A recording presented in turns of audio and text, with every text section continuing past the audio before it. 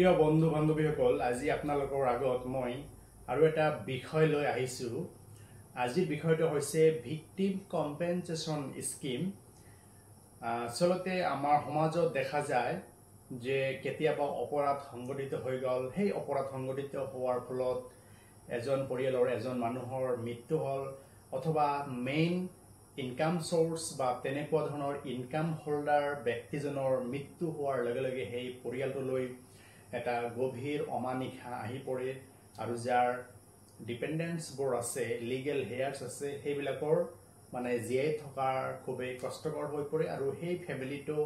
ৰিহেবিলিটেশনৰ কাৰণে কিছুমান আৰ্থিক পুঁজিৰ প্ৰয়োজন হৈ পৰে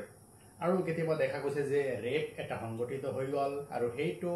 ৰেপ সংঘটিত হৈ যোৱাৰ ফলত সেই পৰিয়ালটোত আপোনাৰ ইনকামৰ ওপৰত এটা হেম্পাৰ আহি গলে অথবা এচিড attrack হৈ গল বা তেনেকুৱা ধৰণৰ অংগ আপোনাৰ ভাঙি দিলে খুত হৈ গল তেনেকুৱা ধৰণৰ যদি হয় ইনকাম হোল্ডাৰ ব্যক্তিজনৰ যদি ইনকামৰ ওপৰত হেম্পাৰ আহি পৰে তেতিয়া হলে আদালতে গোচৰ এটা পৰিচালিত গোচৰ এটা বিচাৰ মকদ্দমা হৈ থকাৰ মাজতে বা যেতিয়া গোচৰটোৰ জাজমেন্ট হ'ব তেতিয়া এটা কম্পেনসেশন ভিকটিম পৰিয়ালক দিব লাগে বুলি এটা জাজমেন্ট দিলে বা অৰ্ডাৰ পাস কৰি দিলে এনেকুৱা ধৰণৰ সিস্টেম দেখা যায় গতিকে সেই কাৰণে দেখা গৈছে যে CRPC ক্ৰিমিনাল প্ৰচিডিউৰ কোড 1973 এটা সেকশন আছে সেকশন 357A 357A এটো আপোনাৰ সংযোগ কৰা হল 2009 ৰ পৰা section 357A criminal procedure code amendment কৰি এটা সেকশন এড কৰা হল এই সেকশনটো হৈছে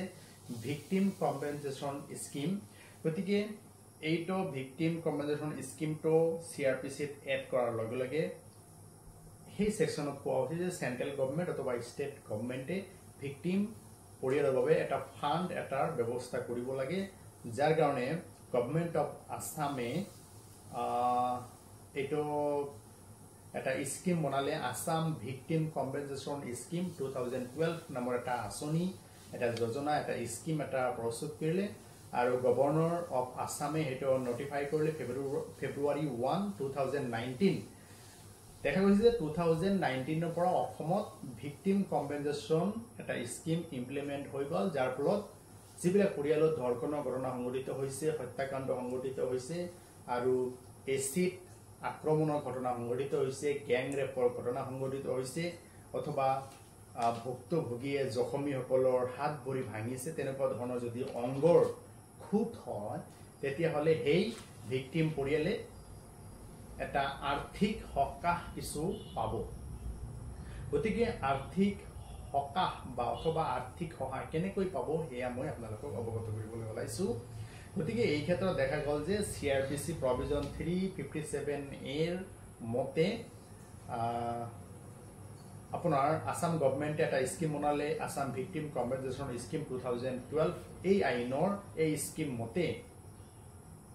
আপোনাৰ পৰিয়ালত বা আপোনাৰ সমাজত যদি হত্যাকাণ্ড এটা সংঘটিত হৈ গল আৰু সেই ফ্যামিলি এটা ক্ষতি হৈ গল ধৰ্ষণ কাণ্ড সংঘটিত হৈ গল সেই ফ্যামিলিত এটা ক্ষতি হৈ গল মেইন ইনকাম সোর্স কৰা মানুহজনৰ হাত ভৰি ভাঙি গল গতিকে এটা ক্ষতি হৈ গল গতিকে সেই ভুক্তভোগীৰ পৰিয়ালক পুনৰ সংস্থাপন দিয়াৰ কাৰণে এই স্কিমটো প্ৰস্তুত কৰা হৈছে আৰু তেনেকুৱা ঘটনা যদি সংঘটিত হৈছে সেই ভুক্তভোগীৰ পৰিয়ালে উইথিন 6 মান্থৰ ভিতৰত আপোনাৰ ডিস্ট্ৰিক্ট লিগেল সাৰ্ভিস অথৰিটি প্ৰত্যেক জিলাতেই আছে অথবা ৰাজ্যিক ভিত্তিত অসমত আপোনাৰ ষ্টেট লিগেল সাৰ্ভিস অথৰিটি এটা ডিপাৰ্টমেন্ট আছে একচুয়ালি ডিস্ট্ৰিক্ট লিগেল সাৰ্ভিস অথৰিটিটো জিলা আদালতৰ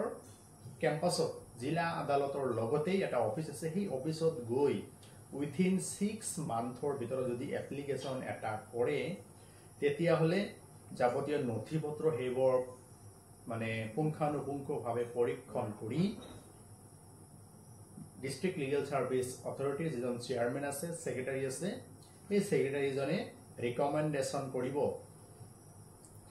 ভুক্তভোগীৰ পৰিয়ালক কিছুমান আৰ্থিক সাহায্য আগবঢ়াব এনেকুৱা ধৰণৰ আৰ্থিক সাহায্য হ'ব পাৰে যেনেকৈ যদি ডেথ হৈ গৈছে তেতিয়াহ'লে 2 লাখ লৈকে পাব মেক্সিমাম আৰু যদি ৰেপ হৈ গৈছে 75,000 পাব rap of minor or gang rap যদি সংঘটিত হৈছে 1 লাখ পাব maximum loss of any limb or part of body resulting in 80% or above handicap যদি হাত ভৰি তেনেকুৱা ধৰণৰ ভাঙিছে অংগ খুত হৈছে 80% above যদি handicap হৈ থাকে 25,000 compensation পাব loss of any limb or part of body resulting in 40% and below 80% handicap 40% to 80% যদি হয় তেনেকুৱা ধৰণৰ disability অথবা handicap 15,000 পাব আৰু 40% যদি disability হয় below 40% তলত যদি handicap হয় 10,000 পাব আৰু kidnap তাৰপিছত human trafficking তাৰপিছত cruelty under section 498A স্বামীয়ে যদি স্ত্ৰীক এনেকুৱা ধৰণৰ মাৰপিট কৰি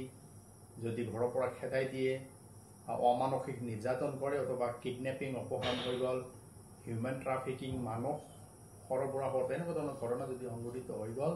তেতিয়াহ'লে সেই ভুক্তভোগীৰ পৰিয়ালে 15,000 কম্পেনচেশ্যন পাব তাৰপিছত আছে simple loss injury two child victim যদি হয় তেতিয়াহ'লে 10,000 পাব এচিড আক্ৰমণৰ ঘটনা যদি সংঘটিত হয় তেতিয়াহ'লে সেই ভুক্তভোগী অথবা ভুক্তভোগীৰ পৰিয়াল অথবা ভুক্তভোগীৰ অন্যান্য লোকসকলক 1,75,000 ভিক্টিম কম্পেনচেশ্যন এটা পাব অথবা এনি আদাৰ কেজেছ যিবোৰ আপোনাৰ এই স্কিমে এনালাইচিছ কৰা নাই তেনেকুৱা ক্ষেত্ৰত 20,000 আপোনাৰ কম্পেনচেশ্যন পোৱাৰ বিধি এই আইনখনে আপোনালোকক দিছে গতিকে আজি মই আপোনালোকক ভিক্টিম কম্পেনচেশ্যন স্কিমৰ বিষয়ে ডিটেইলছ আলোচনা কৰিলোঁ আপোনাৰ সমাজত যদি হত্যাকাণ্ড সংঘটিত হৈছে কিডনেপ হৈছে তাৰপিছত ৰেপ হৈছে গেং ৰেপ হৈছে বা মানে ক্ৰুৱেলটি ইনহিউমেন টৰ্চাৰ হৈছে হিউম্যান ট্ৰাফিকিং এনেকুৱা ধৰণৰ ঘটনা সংঘটিত হৈছে তেতিয়াহ'লে আপোনালোকে ভিক্টিম পৰিয়ালৰ হৈ ডিষ্ট্ৰিক্ট লিগেল সাৰ্ভিস অথৰিটি প্ৰত্যেক জিলাতেই আছে তাতে গৈ উইথিন 6 মান্থৰ ভিতৰত আপোনালোকে এপ্লাই কৰিলে এই কম্পেনচেশ্যন ক্ষতিপূৰণখিনি পোৱাৰ হকদাৰ আছে যদি ভিডিঅ'টো আপোনালোকৰ ভাল লাগে লাইক কমেন্ট আৰু শ্বেয়াৰ কৰি দিব ধন্যবাদ